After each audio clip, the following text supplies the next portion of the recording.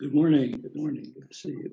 We are on Daf Kuf Tes Amid Beis 109b. At the bottom, a couple of lines from the bottom. We're in the midst of potions on Shabbos and healing on Shabbos. Just to review quickly what essentially the rule is. Anything that's a general food that typically would be eaten can be eaten even if it's intended for a medicinal purpose. Any drink that's a normal drink can be had on Shabbos even if it is intended medicinally. However, if something is not generally taken unless it's medicinal, so then it would be permitted on Shabbos only if somebody has a more severe ailment where it is knocking them off their feet. They're out of commission on account of it, meaning that they can't function in the normal way they're functioning. And in doctor's offices, you'll often see in a doctor's office, you often see like a scale of 1 to 10 and how severe pain is, and the first few say, well, I feel it, but I can go about my day normally. So that's what we're talking about, where you can go about your day normally, but there's an annoyance, mechesh balma, some sort of light ailment. There you can only take medicine if it is a normal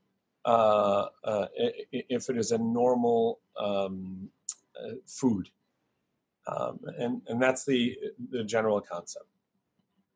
The Gemara was talking about the danger of drinking something that was left open overnight on account of that a snake could have drank from there and put some of its venom in there. And then the Gemara was talking about the danger of a snake itself and snake bites. The Gemara is going to go from general potions of snake bites. We're going into right now into some of the more spiritual damage from a snake. The Gemara speaks of it all in a regular way, but we can't go into the depth of it. Obviously, we're just doing Daf Yomi, but just keep in mind that Chava, the first human, the mother of all humanity, is in the Gan Eden, in the Garden of Eden, and the serpent, the snake, convinces her to eat of the forbidden fruit of knowledge, of the fruit of knowledge of good and evil, and so infects her and invades her space in that way. And so that's really a lot of what's going on in the next Gemara. So, two lines from the bottom of the Gemara. Haiman the tarke chivio, somebody gets a bite from a snake. Lesi ubra de chamra. You take a fetus from a donkey, chivrasa, or from a white donkey, vilikari, and tear it open. And put it on the snake bite. But that's only if you find that it wasn't the mother of this fetus was not actually a terefa, was not dying herself, didn't have an ailment that she would die herself. Kuf Yud Amid Aleph. Ahu Bar Kasha, a certain Jew who was working for the government as usually a tax collector, but somebody who was working for the government, the Pumbedisa, the Tarke Chivya got bitten by a snake. So have it Leisa Chamri, Chivra said there were 13 or 14 or 12 white donkeys in Pumbedisa, and all of them were essentially given a C-section, and they opened up in order to see if they had a fetus to cover this. But they were all found to be treifa. So even if they had a fetus, there was no help. There was one that was on the other side of Pumbedisa. Ad the Azli Maisi till by the time it went to get it, Achla Aryeh, a lion had eaten it. Amal Abaye said, Dil mechivya de Rabbanan tarke, nelesle asusa. Maybe it's a snake bite from the Rabbanan that bit this person, and for that, there's no healing. The Chsiv says in the Pasuk, that somebody who breaks a barrier gets bitten by a snake. This is a metaphor based on occurrence. Somebody breaks a barrier is essentially breaking boundaries, and when you do so, under the fence that you just broke, under the wall that you just broke, there may be a hidden snake, and you get bitten by a snake. And this is the idea that when people break boundaries that are placed to help society work together and work well, or in halacha to work well, so the chachamim make a fence, and somebody breaks them, they may be bitten by that. And so this person was bitten by the snake of the chachamim, who forbade something, and he refused to follow, or broke that boundary, and as a result, he got a bite, which was not able to be healed. Amrle indeed, yes, that is what happened to this fellow. Rabbi, the Chinuch Nafshe, the Rav, indeed, my teacher, because when Nach Nafshe, the Rav, when Rav passed away, Rav being the great leader in Bavel, so Gaza Ritzke Babisna the Limite Asye Asa Vegimda Vegidma Labehi Lula Betapa, that they used to dance with branches of hadassim at weddings, so they would throw them up in the air, and it was a part of the celebration. It's part of the shtick at a wedding, and with bells, and they would shake the bells as a part of the dance. And when Rav passed away, Rabbi Tzvi Fischer enacted that for the year of mourning, even non-relatives, but everybody's a relative of Rav, everybody's a student of Rav, because he affected the community so much that no hadassim and no bells at weddings.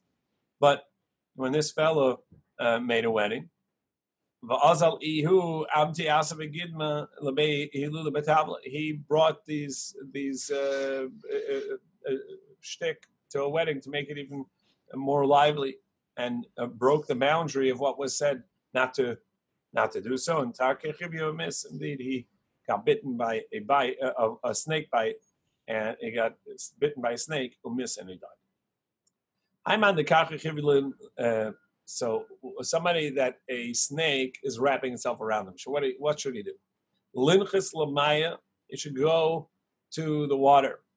V'lischef dikula aration, take a basket of a reed basket, and slowly push it down his body. Put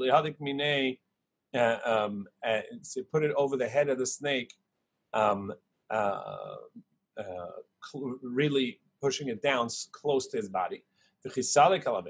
And when the snake finally gets onto the basket, throw it into the water, and get out of the water and run. Hayman, the mikri bechivya. If there's a snake that is mad and chasing him, if he has another friend, so with him, the friend should carry him for 4 amos, for about 6 feet. The Gemara is saying that the snake has a particular target. It's sensing a particular person, and when those footsteps are not there, so somebody carried him in the air for 6 feet, it'll lose track of the sense of this particular person's footsteps. So a friend should carry him. V'ilo, if there's no one there. So lishor nagra. So you should, if there's you should make make a water ditch, even just a scratch in the ground for water. V'iloi, and if there isn't, liavanara, you should go over a river. And if it's at night, a belelia, loisve lepuria arba chaviti, you should put his bed on top of 4 barrels. Venigni kechavi, and he should sleep on an open, without a roof over him. Because if he sleeps with a roof, then the snake may get up on the roof and throw itself on his bed from above. And from below, he can't get up because it's on the barrels. Well, actually, you can get up the barrels. So what he should do is, he should get 4 cats, and put one on each of the of the corners of his bed. Somebody should take twigs and put them around all around the bed. The chishama kali, because when the snake tries coming, it'll go over twigs, it'll make noise, and the cats will catch him. I'm on the road to Basrei. If the snake is running right after, lirat beichalta, it should run between the sands. I don't know what between the sands means, but it should run between the sands because the snake can't run between sand. Snake can slither over sand, but not between sand. I'm not sure what that is.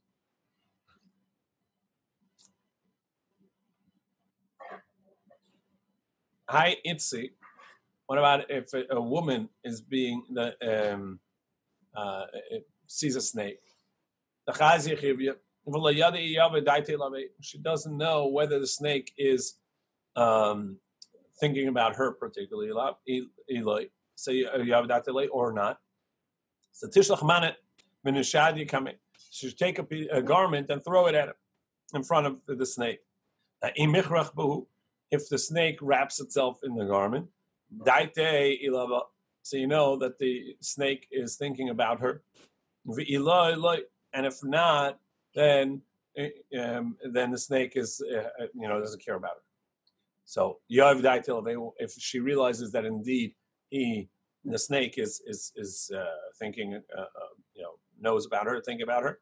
So what's the fix? To shamash kameh. She should bring her husband there and have relations in front of the snake. No, that's going to make it worse. So rather, she should take her hair and a nail and throw it in front of the snake. And she should say Dishtanana that I have my period. Hi Itzi, the Ayal Bachivya. If the snake went into her, inside her privates, so lipasa, she should spread her legs. And put her legs on 2 different barrels. Velesi bisra shmeina, and she take a fatty piece of meat. Lishadi agumra, and roast it on coals. Velesi agana the tachli. And then in a basket of tachli, which is a vegetable, put the roasted beef on top of that. V'chamra rechtana, and also very aromatic wine. V'leisvu asap, and she should sit there. Tarkinu ba'adi adadi, and put the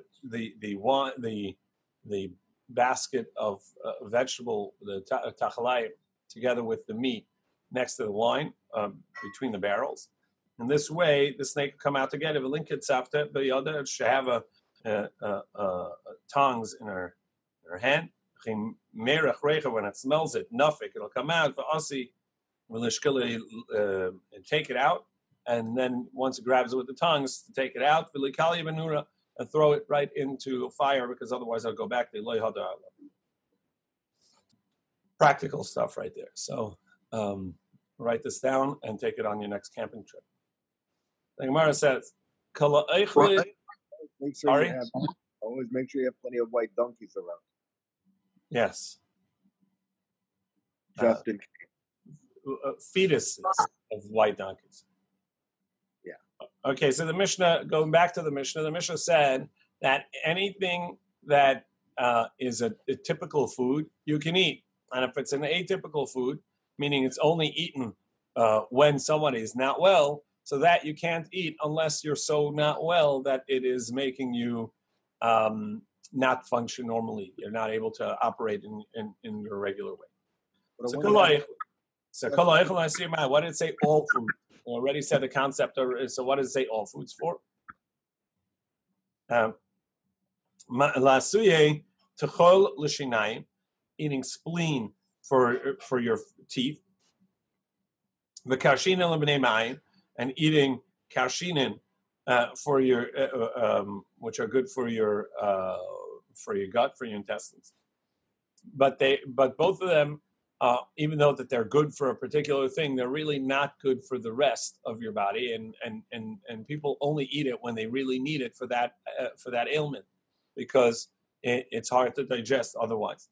And therefore it's a sign that even though that it is a food, but when you eat it, you know that you're eating it for. People know that you're eating it for medicinal purposes, unless you're so uncomfortable that it is that you can't really operate normally. You shouldn't have it on Shabbos. What about kol hamashkin? It said all drink. What is that including? It's to tell you that capers, water that the capers are soaked in with vinegar. That's that drink.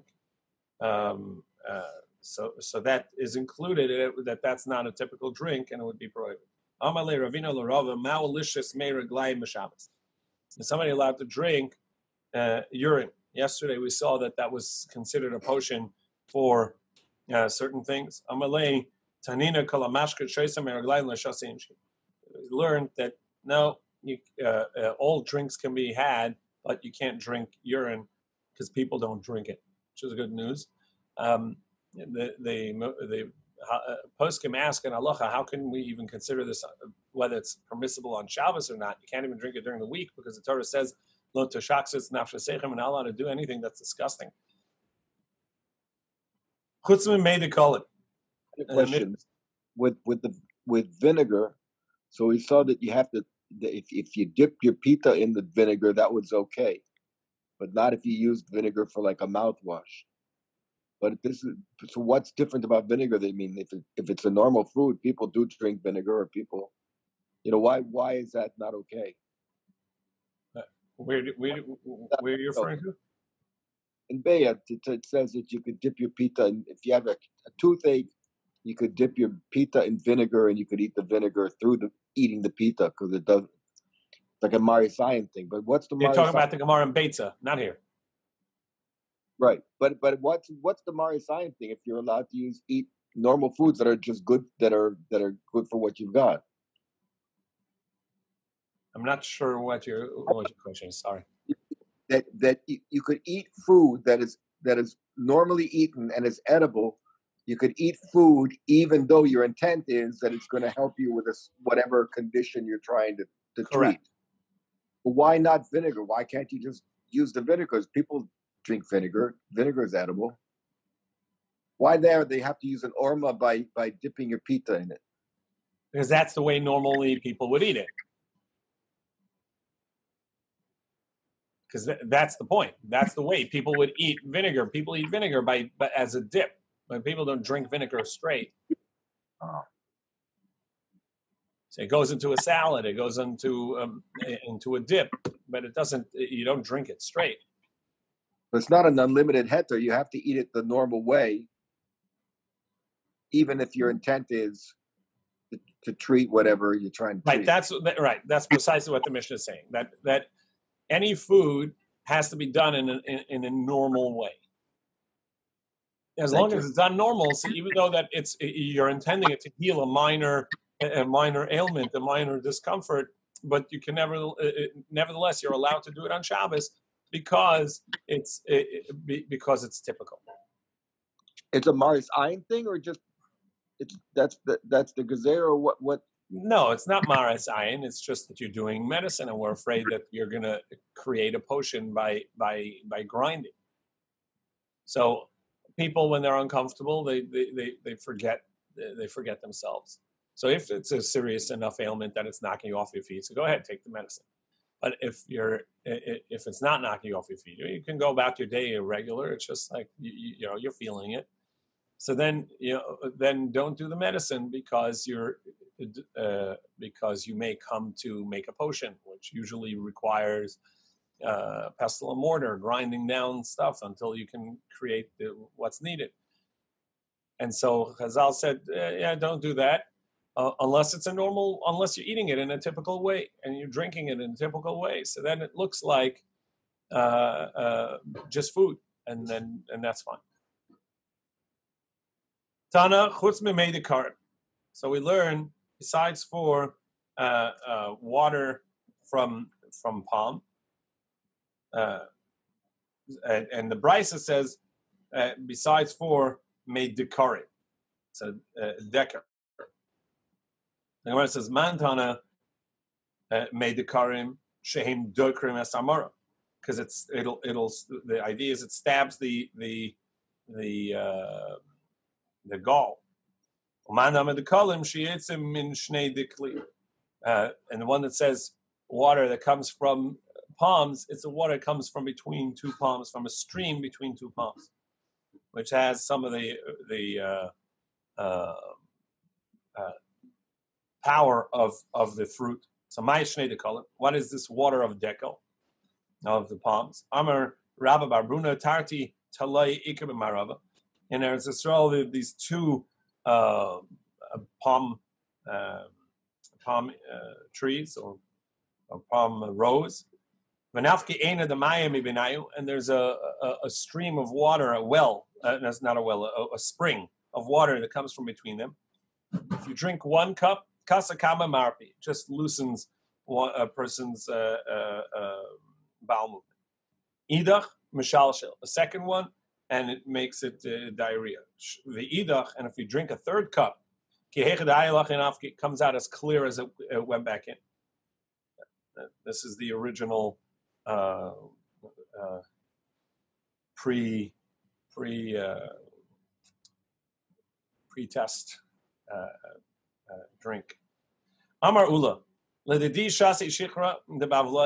says when Ula, who lived in Eretz Yisrael, would come to Babel, and the beer in Babel was made of dates, and it was particularly strong, and it had an effect on people's bowels. So Ula said, when I came to Eretz Yisrael, I drank your Babylonian beer, and it had the same effect on me. And it was even better. And it's on account of that he wasn't ready, he wasn't used to it, he hadn't had it for 40 days. Zaytum HaMitzri is also such a potion that helps with this. So tilta sari, it's a 3rd barley, but tilta kurtami, and it's a 3rd maybe cardamom, karkum, and tilta milcha, and a 3rd salt. It's pretty strong on the salt and spice. Now, Papa and tilta chiti, tilta kurtami, tilta milcha, and Papa says actually a 3rd of wheat, a 3rd kurtami, and a 3rd salt. Mesimanech, and the way to remember who said that it's sari, it's barley. That's the other samach. That's Rabbi Yosef. This is simanach sisani, which is a type of basket that the barrels are in. Yeah. Neil Simon is offering a drink taste for all of these social distance drink tests. Anybody wants can go have it with him, but make sure you have enough time to get home. Right. The best time to drink this for this cleansing is between Pesach and Shavuos. The kamit marpile, somebody who's constipated, it'll soften it for him with the rafi. And if it's too soft, somebody has a loose bowels, so kamit it'll make it regular. Kos ikrin, which is Rashi says in the Mishnah, it's a potion made out of beets, out of roots, and it was used for certain ailments. And if you had even a little bit more than just a small amount, it'll also make a person sterile. It'll make them infertile. My koisikrin. What is koisikrin? Now, Rabbi Yochanan Laisi mitkel zuzi kuma, a measure of one zuz measure of kuma, and Alexandria from Alexander. Umitkel zuzi gavi gila, and a measure of gavia gila in the same size, so equal measure of the weight of a zuz, and an equal measure mitkel zuza kurkuma rishka. So this is karkam of a certain, which let's say cardamom of a certain garden, grows in gardens. And grind them all together. So these three spices are ground together. So lazava, so a woman who has an abnormal flow, a heavy flow that comes at abnormal intervals. So tlasa b'chamra, 3 in wine. So and then veloy miyakra, so that would be the right amount that would stop, that would heal her, but would not cause infertility. Lirekuna, but for jaundice, somebody has a liver disease, train beshichra, then you have to have 2 together, not with wine but with beer, umiyaker, and that would actually cause sterilization. It would cause infertility. So this is the original. This is the original potion that somebody would take for if they didn't want to become pregnant. Umiyaka lazava. So lazava tlasa b'chamri. So the Gemara said the potion is for a zava. The amount to take is 3 with wine, veloy miyakra, and that would not cause infertility, but it would help with the heavy excess flow. If that didn't work, or you don't have the ability to have it, lysi tlasa. So this is another thing that it would help. And we turn the page to Kuf Yud Amud Aleph. So bring 3 kafizi shamchi parsai. Bring 3 barrels, 3 jugs that have that can carry 3 lug of Persian onions, which were, Rashi says they were a larger size. Menishlik, and cook it and boil it b'chamra, in wine. Menishke, and drink it. V'neimela, and people should say to her as she's drinking this, kum mizovech, you should cease or get up from your resolve, from your excess flow. V'iloi, and if she doesn't have these onions or can't, or it didn't work, she should sit on a fork in the road. And she should hold a cup of wine in her hand. And somebody should come from behind her and scare her. And say to her, and get up from your zov, from your excess flow. And if that doesn't work, Lacy buna de kamuna, bring a handful of cumin, obuna de marika, and a handful of, let's say, cardamom, obuna de shavalisa, and a handful of shavalisa, which Rashi says is fenugreek. Menishlik bechamra, and cook it in wine, vinashke, and give her to drink, v'nemela, and say to her, kumizove, get up from your excess flow. V'iloi, and if that doesn't work, or you don't have those ingredients, lesi shitin shi'ididana, take 60 barrel seals of wax barrel seals, v'ilashve, and the shafie, and smear it on her, rub it on her. And say to her, get up from your excess flow. V'iloi, if that doesn't work, lesi pashtina, bring this grass. It's called pashtina. It's basically like a moss. It spreads low, but it doesn't grow tall. V'lishik b'chamra, cook it in wine. L'shafia, and rub it on her. And say to her, get up from your flow. V'iloi, if that doesn't work, l'esi charnuga dehikta, bring a type of moss that grows on the shrubs. And so the hictoromisa, which grows on this shrub called hictoromisa, velikli, and burn it up.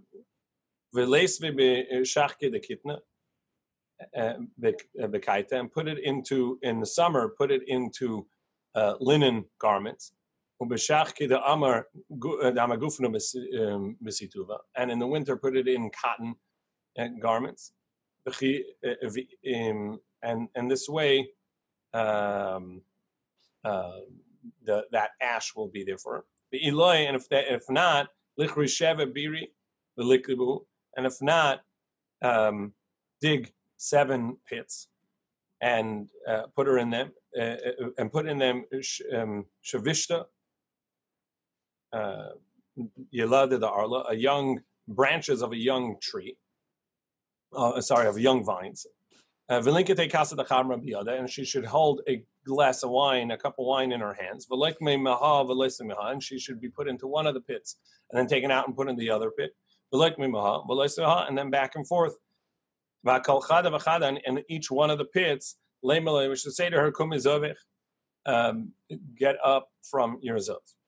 Now, and if that didn't work, bring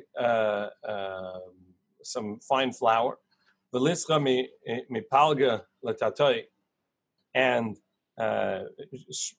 smear her on one half, and say, get up from your excess flow. And if that doesn't work, bring a egg from a namita, which is a type of bird, a large bird, and roast that, and in linen, and put it inside a linen garment in the summer, and in cotton garments, worn out cotton garments, shmatas in summer, in the winter, and that's the way you put it on her. And if that doesn't work, open a new barrel of wine in her honor, for her, and everybody should have some drinks and drink a lot, so everybody will be joyous and happy. And if that doesn't work, link it zarta the mishtachas bekafuta the kudna chivra. Get some barley that was eaten by a white mule and had passed through into the dung. So you have to search through the dung of a white mule to find this whole barley. And so when she holds that barley in her hand for one day, Pascha, then it'll stop the flow. Treyam, if she holds it in her hand for 2 days, and so then it will stop for 2 days. Her flow will stop for 2 days. Inakta treyam, but if she holds it in her hands for 2 days, Pascha tlasiyam, then the flow will stop for 2 days, for 3 days. Vinakta tlasiyam, if she can hold it in her hand for 3 days, Pascha la'olam, the flow will stop forever. And I don't know if this forever is meant to say forever or until the next, it'll normalize it into the next time. Anyhow, lots of different potions here, or different ideas, and the confidence in them is not so great, because if that one didn't work, there's another, and if that one didn't work, there's another, so they don't all work all the time. Lirei kuna for just start opening the wine. Sorry? Best thing is just start with opening the wine. Just start with opening a barrel of wine. Yeah, let's go for it. Yeah. Lirei kuna for urekun, which is jaundice, for hepatitis. Train b'shichra. So there you take this potion, two measures with beer, umiyaker, and it'll make a person infertile. V'iloi, but if that's not going to be, it's not going to help for the hepatitis. So sorry now that this person's infertile, but it didn't work. So now the side effect is there, but how do you get rid of the jaundice? Bring the head of this fish, the milcha that has been salted,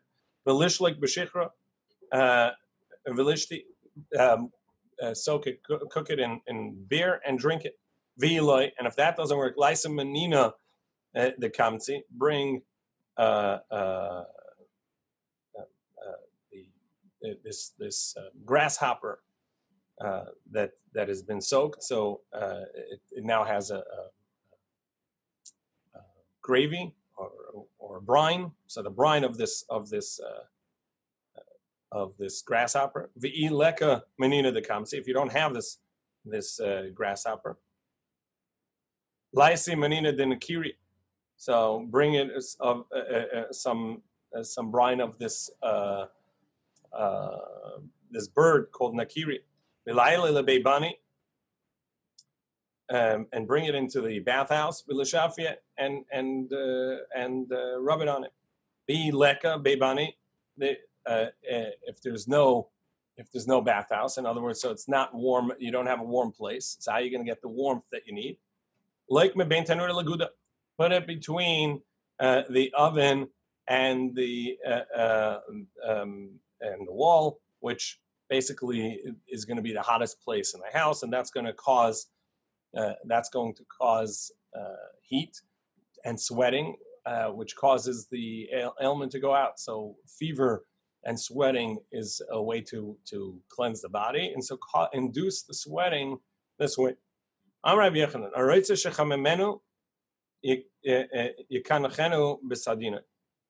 Somebody who wants to warm this person who has this jaundice ailment.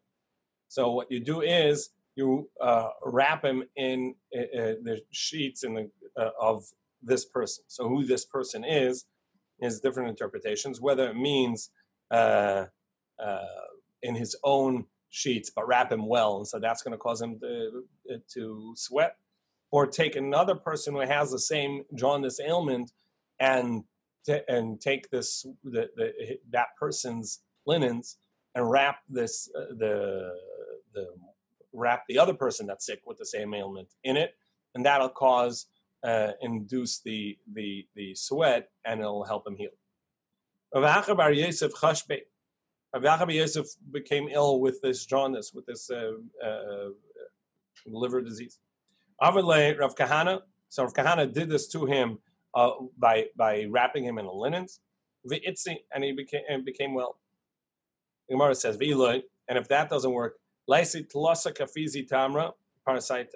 bring these 3 measures, these jugs of Persian dates, and these 3 measures of kira, which is wax, which had essentially dripped out of a beehive, so it's beeswax that had oozed out from the beehive itself. With lasa kavisi ala, and 3 measures of let's say aloe, tulana. It's a red aloe. And all these together should be cooked, boiled in beer, velishti, and drink it. So the beeswax together with the aloe, and drink that. V'iloi, together with the beer. Now v'iloi, and if that doesn't work, laisi ila bar chamra, get a young donkey. V'legaleach metzias adoration, shave the middle of the head. V'lishbek be'idama me'afuse, and get some bloodletting from there. V'lesve aresha, put it on the head. V'leza me'ene, but be careful not to put it in the eyes, that none of it goes in the eyes, so it doesn't cause blindness. V'ilay, and if that doesn't work, laisi resha the barcha, the manach b'kivsra, take the head of a ram, the monach bekivsha that had been brine, that had basically been pickled in either brine or vinegar. Velishlik b'shichra, and cook it, boil it with beer. Velishti, and drink that. V'iloi, and if that doesn't work, laisi davar acher, bring a pig, but a particular type of pig, chutrana. It has to have blotches on it, spots. Velikre, and open it up. V'leisvi alibe, and put it on his heart. V'iloi, and if that doesn't work, leisi karti mikavtusa demesha. Bring karti, let's say leek, from the middle of the patch, the vegetable patch,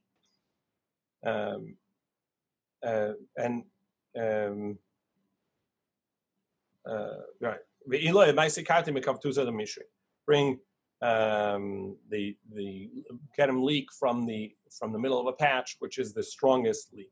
And there was an Arab that had this ailment. Amalei leginai, he said to the gardener, Shekol Galimai, Bahavli Mishra the Karti, take my garment and give me, and I'll barter it for some karti, for some of these leeks. Yavle v'achle, he gave it to him and he ate it. Amalei Ushlan Galimich, Vagmini Base, lend me my garment that I had given you for these leeks. I can sleep in it. Kali said just a little bit. Ichrich, so Ghana. So he wrapped himself in it and he went to sleep. Kad ichmam, he got a fever, so that helped him sweat through it. Vikam, when he got up, the fever was so strong and he sweated so much in his own garment. So enough, when he got up, nafal purta portamine, the garment had disintegrated so much that it fell apart into pieces. So that was how much heat his body gave off, and how much he sweat that caused him to heal, and his garment disintegrated. Take all this as on face value, and you lose a toe. So be careful. Lireikuna tain shikra miyaka. The Gemara says for jaundice, 2 measures of this, and it causes infertility. Umishari, well, are you allowed to do that? Are you allowed to cause infertility? How do you know? How do we know that it's prohibited to cause infertility? Not allowed to cause a human to become infertile. Chanina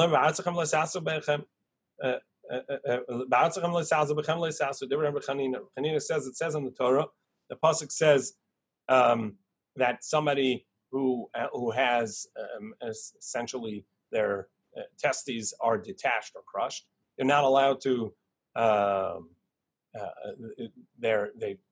It's a mum. They can't do service in the avoda, or they can't get married.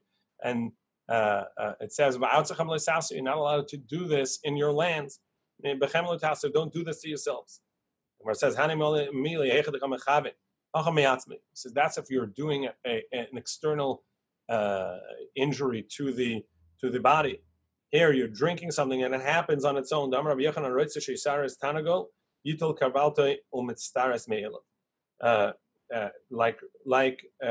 Yochanan says that if somebody wants to make his rooster not infertile, so you're not allowed to castrate. Essentially, you're not allowed to do it at that place. But if you take off their crown, that's going to cause it to happen on its own, and that you're allowed to do.